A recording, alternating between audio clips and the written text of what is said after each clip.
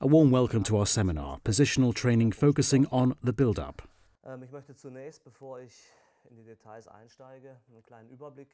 Before going into detail, I would like to present an overview of the topic at hand, and I can easily tie it in with our last seminar on offense.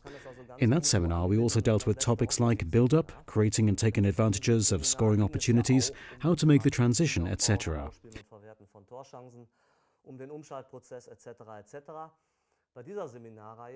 In the current seminar series, the build-up will be at the center again, but this time with an emphasis on positional training.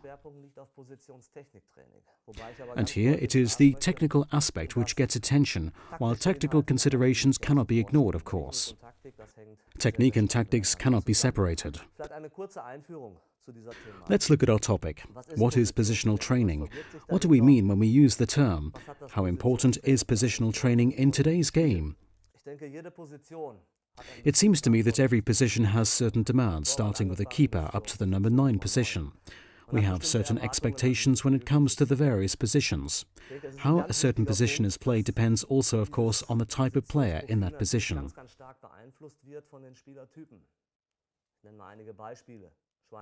Let me list a few examples. Schweinsteiger, Xavi in the number 6 position, Messi or Özil in an attacking position, Piqué and Mats Hummel in central defensive positions. These players have a tremendous influence on the game from their respective positions. Let me explain and show examples of what I mean by types of players. Take Bayern Munich. They have Robben and Ribéry playing wide, each of whom has different individual qualities. Both of them are very strong dribblers, especially tempo dribbling. If you compare Thomas Müller and Götze with them, and they are good dribblers in their own right, but their strength is more the passing game, the combination play. Which means that these players, also playing wide, approach the game differently and interpret their positions accordingly. And yet players like this have to continue to show development and refining their skills, while at the same time playing to their strength. In this context, the coach's philosophy plays a role too. A simple example. Many coaches prefer to play with 2 strikers, one of them the tall penalty box kind of striker and the smaller agile colleague, the type that plays the number 10 position. These two have to complement each other, and this is a very important point when talking about the requirements for a certain position. Understanding the game and athletic abilities play a big role as well.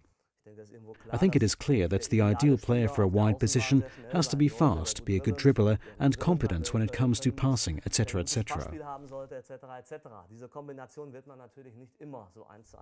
The combination of qualities will not always be present, but the player's athletic abilities have to be developed. And of course, tactical intelligence, which hopefully has been developed ever since the player was involved in youth soccer. And the basis for all of this are the technical components. And here we observe positional specializations in today's game. This aspect is becoming more and more significant. The names I just mentioned, Messi, Özil, Schweinsteiger, they are dominant in their positions and interpret them their own way. And we need to pay attention to this, given the topic we are dealing with.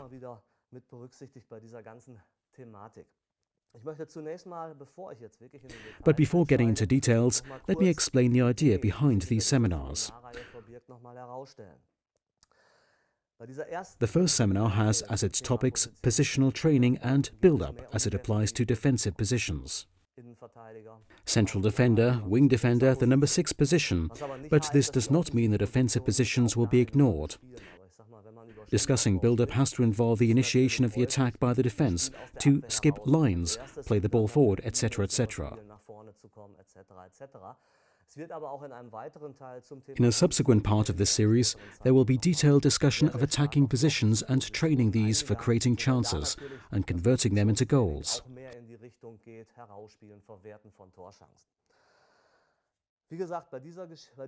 Right now, the defensive players are the main actors, but not playing defensive roles, but how to initiate the attack.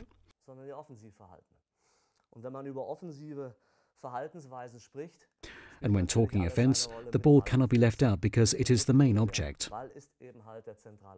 And with that, technical abilities play a major role.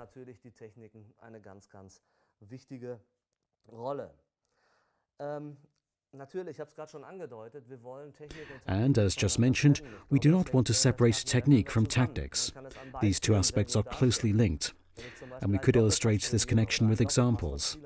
When practicing the wall pass, excellent passing technique is a must, otherwise the wall pass will not look like it should. If players cannot pass well, they will not be able to play a wall pass. Another example. In order to execute a switch in play to the other side, to nullify the opponent's pushing against the ball, the player with the ball and intending to play the ball to the other side needs to be skilled in delivering the long, accurate pass. And that is an essential skill that needs to be mastered. And positional training will give him many opportunities to practice this particular technique.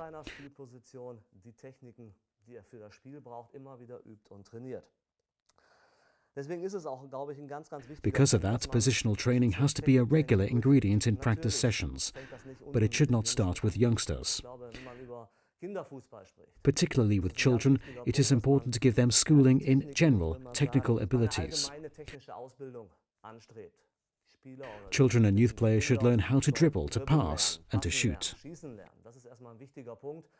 It is too early for positional training because at that stage, it is often not clear which position a player will end up playing.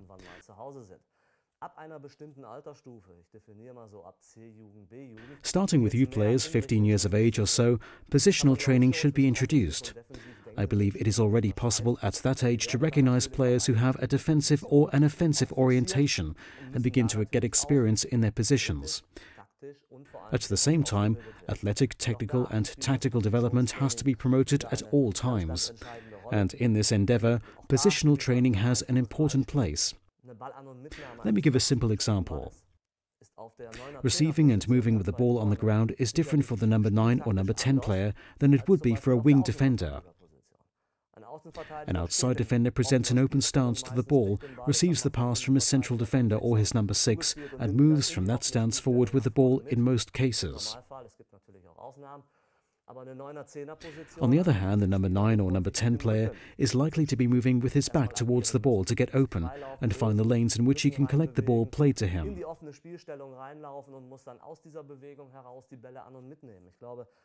Because of that, the technique employed by these different positions will be different.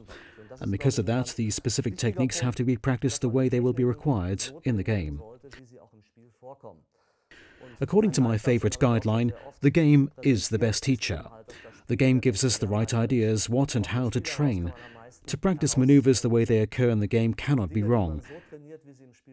Practices are preparation for the game. The game will write the best practice sessions in one of my convictions. That will be our orientation in this seminar series, which will become quite practical in parts 2, 3 and 4. There will be many suggestions as to how to organize a session that trains positions. These were meant to be introductory observations before we now move to more details. And let me state a disclaimer at the outset.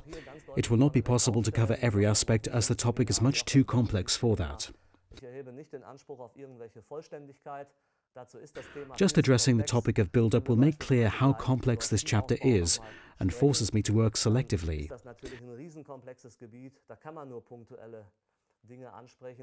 And later in the other parts where we will continue to investigate positional training methods, it cannot cover every angle. I think you will find my suggestions helpful, allowing you to refine and improve positional techniques of your players by applying these ideas in your regular practices with your team.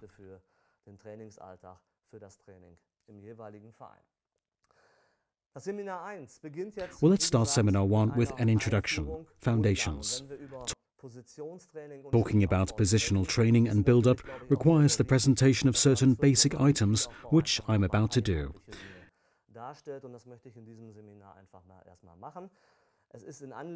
These aspects are related to the seminar on offense. You could call this seminar a summary in part of the seminar on offense, plus additional aspects, which will be presented in detail. It is important for me to know that the coach who watches this seminar ends up with a good notion of what the strategies for a build-up and what the principles of it are. Training of technique and positional training are based on this foundation.